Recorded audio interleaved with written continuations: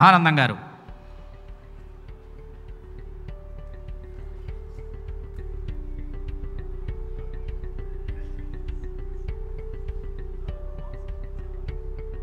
రండి సార్, ఇక్కడ దాకా రండి సార్, ఒక్కసారి ఇక్కడ దాకా రండి సార్. ఎందుకంటే ఇక్కడ వరకు తెచ్చిన వాళ్ళు మీరే కాబట్టి. వెళ్ళండి సార్, ప్లీజ్ ప్లీజ్.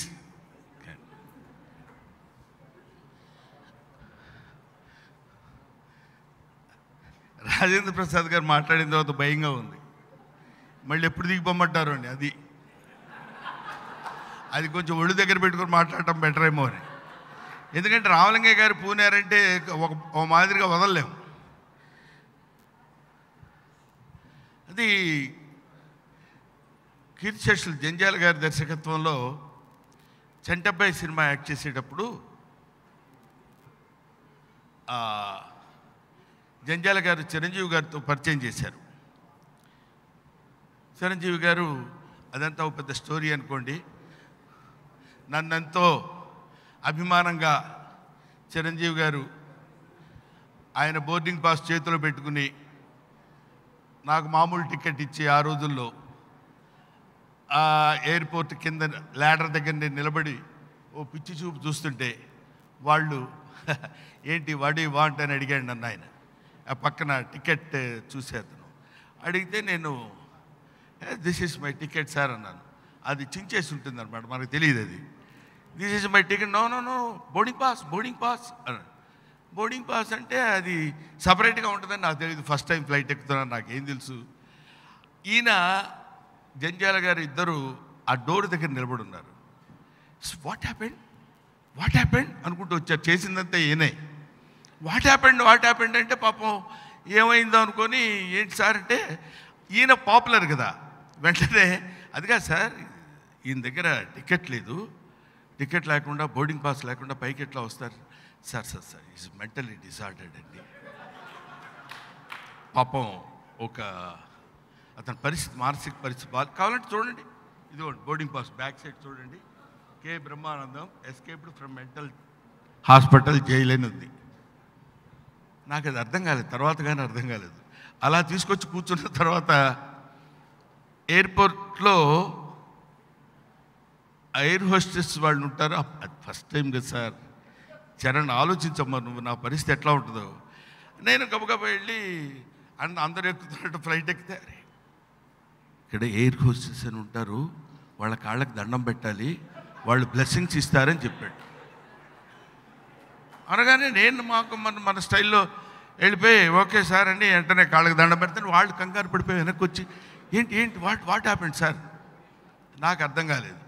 సరే ఏదోలే ఇంకా ఇలాగే ఉంటుందేమో, మనకేం తెలుసు, అందరూ కొత్త వాళ్ళు ఎక్కేటప్పుడు ఇట్లాగే ఉండాలేమో అనుకున్నాను. ఈయన పక్కనే వెళ్ళిపోయి పక్కనే కూర్చోబెట్టుకుని రా బ్రహ్మం దా కూర్చో. ఏమి మర్యాదలేండి గుర్తు తెచ్చుకుంటే ఇప్పటికీ.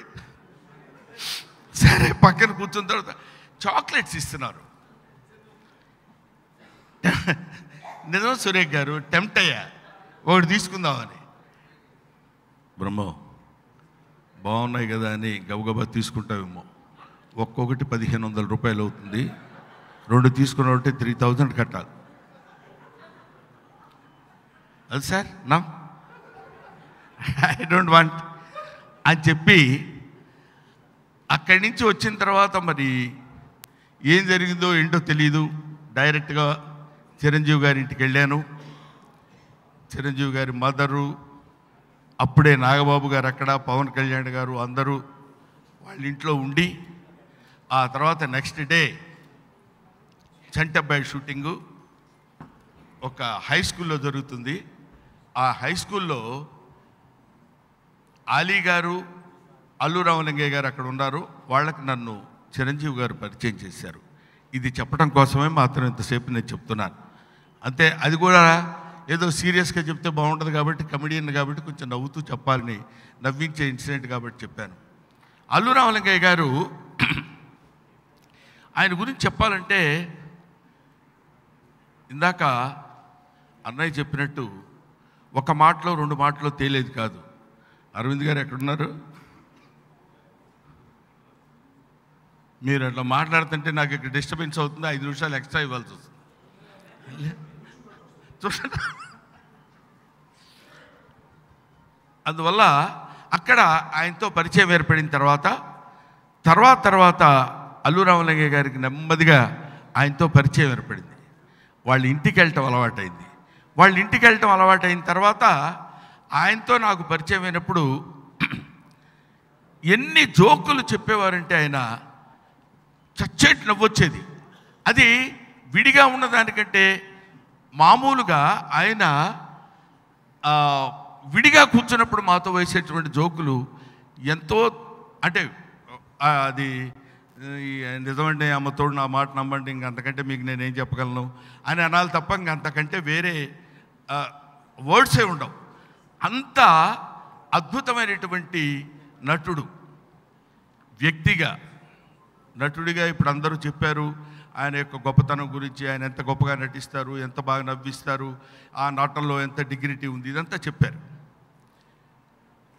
యాజ్ ఎ హస్బెండ్ ఆ మహాతల్లికి ఆవిడ ఎక్కడున్నారో ఆవిడ పాదాలకి శిరస్సు వంచి పాదాభివందన చేస్తున్నాను.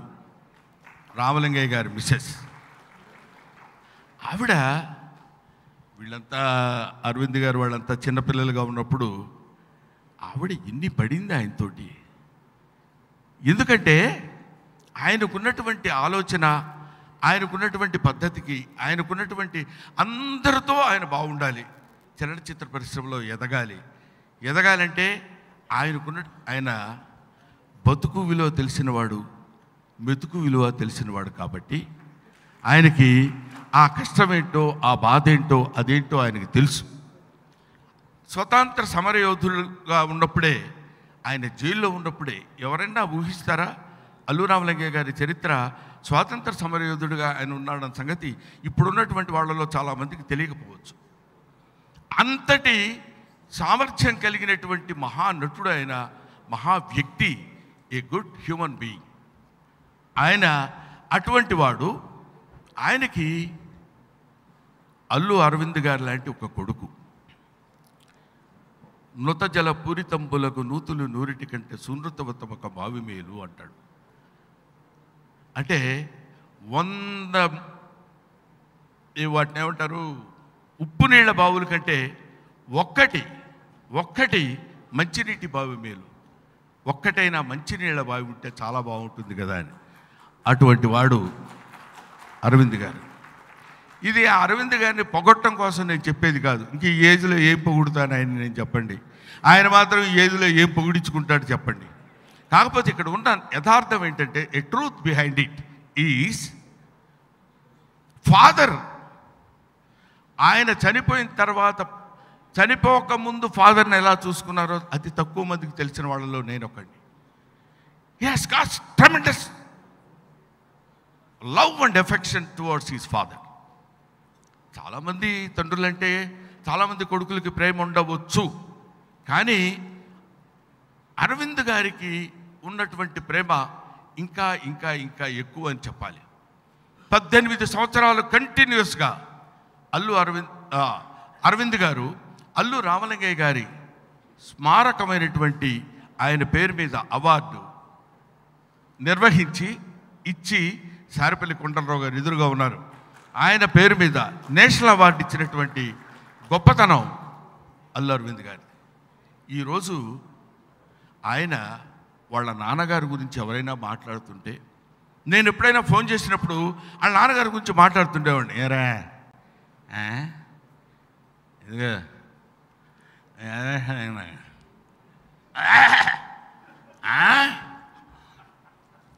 ఇప్పటికీ ఈ ఏజ్లో 45 ఇయర్స్ 50 ఇయర్స్ అప్పుడు కూడా ఏంట్రా యాదవా అని తిడతాడండి ఆయన్ని. ఈయన కూడా అదేదో పెద్ద గిఫ్ట్ లాగా, చిన్న రివార్డ్ లాగా, మా నాన్న చూశారా నన్ను ఎలా తిట్టాడో అన్నట్టు ఒక చిన్న దాన్ని ఆనందకరంగా దాన్ని రిసీవ్ చేసుకుని, సంతోషంగా రిసీవ్ చేసుకుని, ఆ తండ్రిని అంత గౌరవించినటువంటి, అంత ప్రేమించినటువంటి, అంత సుగుణాలు కలిగినటువంటి తండ్రి ఎడల ఆయనకున్నటువంటి అపారమైనటువంటి ప్రేమని ఇదిగో ఇలాంటి ఫంక్షన్స్లోనే మనం చూస్తూ ఉంటాం. అల్లు స్టూడియోస్ ఇవాళ మార్నింగే ఓపెన్ చేశారు మెగాస్టార్ చిరంజీవి గారు. ఆయన మెగాస్టార్ చిరంజీవి గారు అంటే ఏదో ఒక మామూలుగా మనం ఏదో అల్లు రామలింగయ్య గారు అల్లుడు అని అనుకోవచ్చు. కేవలం అల్లు రామలింగయ్య గారు అల్లుడు గారుగా మాత్రమే కాదు, అది ఒక వటవృక్షం, ఒక మర్రి చెట్టు. ఆ చెట్టు నీడన ఎంతమంది సేదతీరాలు, ఎన్ని పూలు ఏర్పరచుకున్నారు, ఎన్ని ఫలాలు కొనుక్కున్నారు, ఎంతమంది బతికారు, ఎంతమంది బతుకుతున్నారు, ఎంతమంది జీవిస్తున్నారు. సచే అది కొంతమంది కూడా కాదు, అతి తక్కువ మంది మాత్రమే ఉంటుంది. అటువంటి వాళ్ళల్లో చిరంజీవి గారు ఒకడు.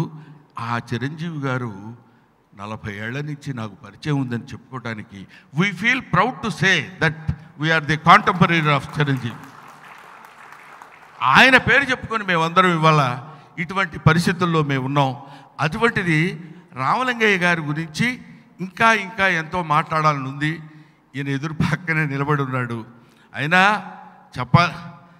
వెళ్ళిపోమని వరకు చెప్తాను, నాకేంటి, ఇంక దేవాయ బాబు అన్నంత వరకు చెప్తాను. రామలింగయ్య గారి గురించి ఎంత చెప్పినా నిజంగా ఒకసారి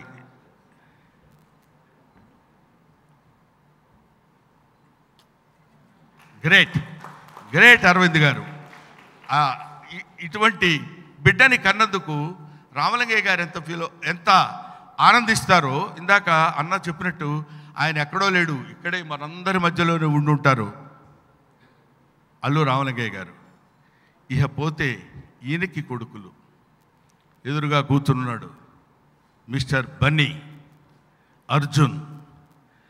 ఆయన 3 కుమారులున్నా ఇందులో ప్రత్యేకంగా తనకంటూ ఒక శైలిని, మంచి నటుడు, గొప్ప నటుడు, బ్రహ్మాండంగా యాక్ట్ చేశాడు అని చెప్పుకోవడం చాలేవా నువ్వు చెప్పాలంటే మొత్తం ప్రపంచమే అంగీకరించింది అని అనొచ్చు.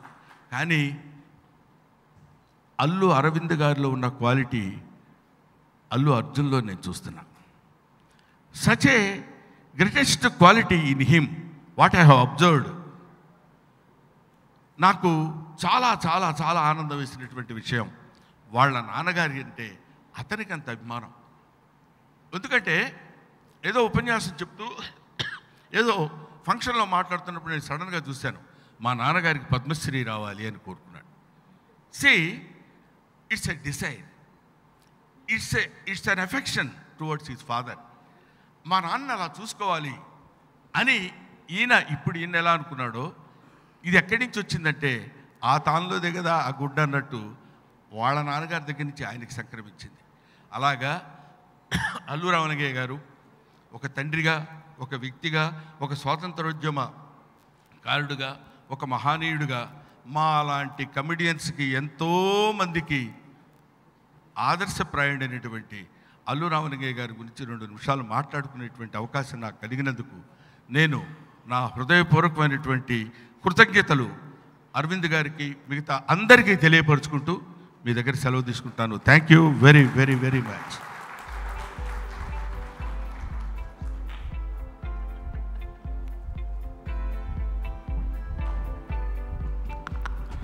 ఈరోజు 100 సంవత్సర పురస్కారాన్ని అందుకోబోతున్న త్రివిక్రమ్ శ్రీనివాస్ గారికి స్వాగతం. వారు ఇప్పుడే వచ్చారు ఇక్కడికి. అమ్మని తీసుకురండి.